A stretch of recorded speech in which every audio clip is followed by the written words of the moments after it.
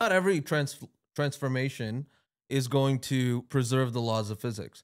For example, if you do a change of scale, right? Suppose I make my experiment and it's like, 1 meter by 1 meter or whatever, and then I just like increase the size of my experiment. Am I gonna get the same physics?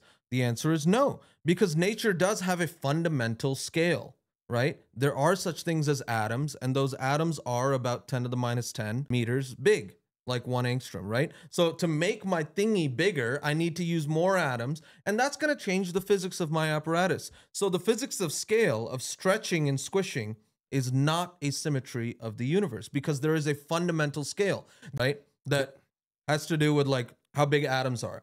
If you want to get really, really nitty gritty about it, there's a fundamental scale that's the Planck length that has to do with like how big, how close I can get electrons before they turn into black holes. Yes. But there is such a thing, right? There's some meter stick Yes. that's here.